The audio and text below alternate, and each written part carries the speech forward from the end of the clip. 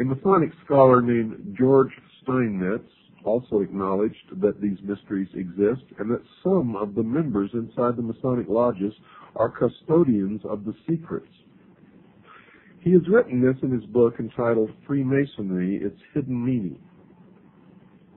Quote, ancient secret doctrine, which is concealed in Masonic allegory and symbolism. It was but to preserve these truths for future generations that Masonry was perpetuated, unquote. And if that is true, why is it a secret? Why not tell us all what this secret doctrine is? For modern man is not like ancient man, that he didn't know how to read or reason or understand.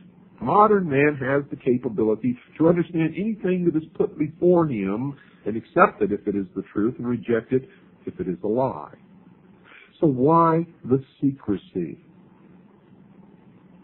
The secrecy is because, folks, the real secret of Mystery Babylon is how to control everyone else.